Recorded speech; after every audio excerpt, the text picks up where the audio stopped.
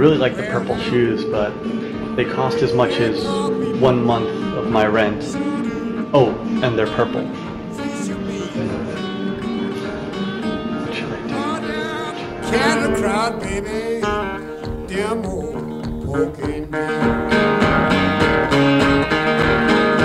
And you know what? I'm pretty certain that that haircut is going to cost that dog more than it's going to cost me to get my haircut. Frightening. Frightening. I ain't gonna let my baby go back to that red road. Stole my mom, that's why I let my baby go back. So behind me is the Imperial Palace, one of the major sites of Tokyo. And guess what? It's not worth seeing. Take a rain check, or just come here, get as close as I am, take one picture and go. You can't go inside except for very rare occasions, like New Year's Day. And there's really not much to see. It's just a big moat, and that's about it. And the Imperial Palace Garden, also a big lamer.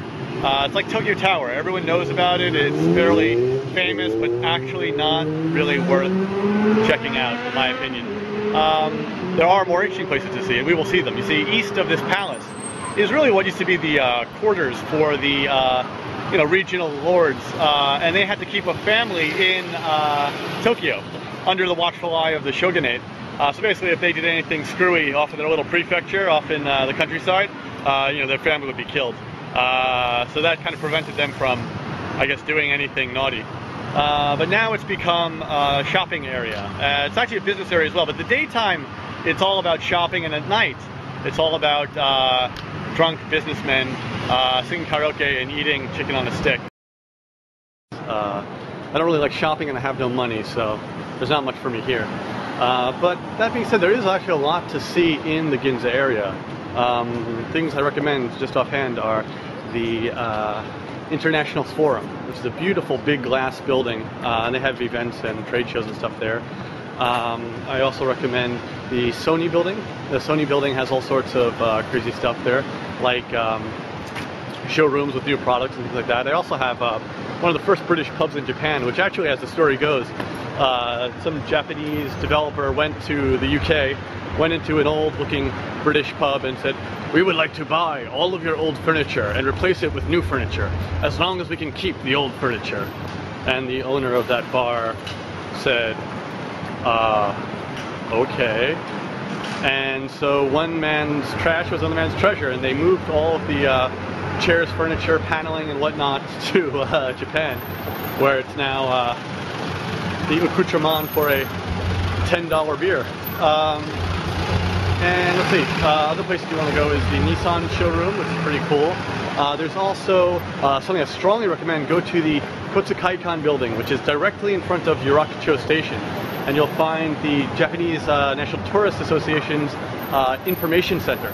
You can get a listing there of every major event and festival in Tokyo for the month. It's a great list. There's so many cool events going on in the city that are hard to find out about. But that list that they have there, free, and they also can make reservations for hotels and stuff for you. Oh, really worthwhile. So definitely check that out. I'll see if I can put a link to it on the side there. Definitely worth checking out. So this is my favorite coffee shop in Tokyo. It's right here on the corner of Ginza and you have a great view, and most importantly, it's good for people watching. The best reason is because there's this small stone statue of a cat next to the cafe here, and as legend goes, depending on where you touch the cat, your love life will change. So for example, if you stroke the cat's back, your lover will return. If you touch his face, you will find a new lover, and so on. You can imagine the other parts of the cat. Anyway, it's kind of cool to sit here and watch. Occasionally a girl will walk up and touch the cat in the affected area. And also there's a police station right here, so it's fun to watch the officers dispense justice. And of course, just a big corner, so you get to see lots of human trafficking. Not exactly the right word for it, but actually, in Ginza, as I said, there's a lot of money, so that might be the right word for it. Yeah, and basically a good place to sit and write. I'm actually very excited because I went to Itoya.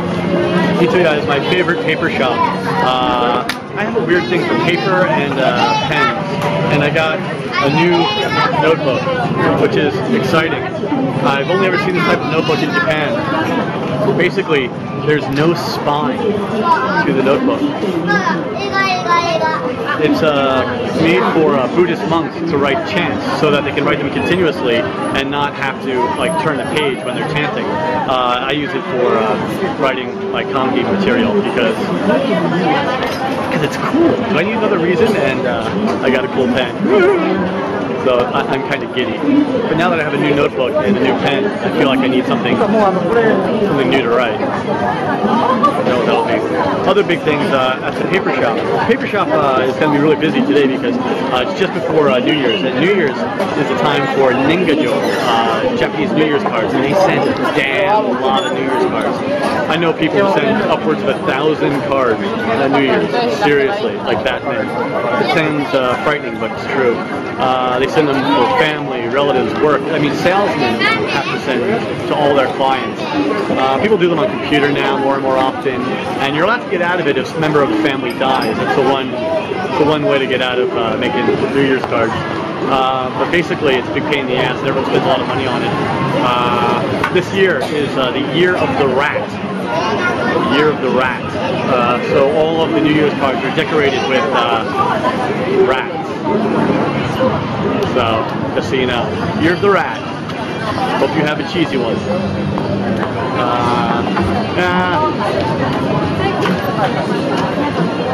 $5 for an iced tea, that's also kind of crazy. But you're really paying for real estate, not a beverage. Anyway, I guess that's pretty much Ginza in a nutshell.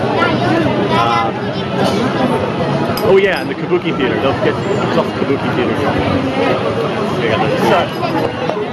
Alright, alright.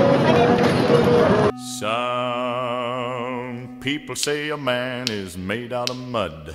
A poor man's made out of muscle and blood. Muscle and blood and skin and bones. A mind that's weak and a back that's strong. You load 16 tons. What do you get? Another day older and deeper in debt. St. Peter, don't you call me, 'cause I can't go. I owe my soul to the company store. I was born one morning when the sun didn't shine. I picked up my shovel and I walked to the mine. I loaded 16 tons of number 9 coal, and the straw boss said, well, to bless my soul, you load 16 tons. What do you get? Another day older and deeper in debt. St. Peter, don't you call me, 'cause I can't go. I owe my soul. 簡単ですけど、三角の拍子のお手の方のご協力お願いします。お願いします。よろしいですか。それではお客様の健康と当店の繁栄を願ってよー。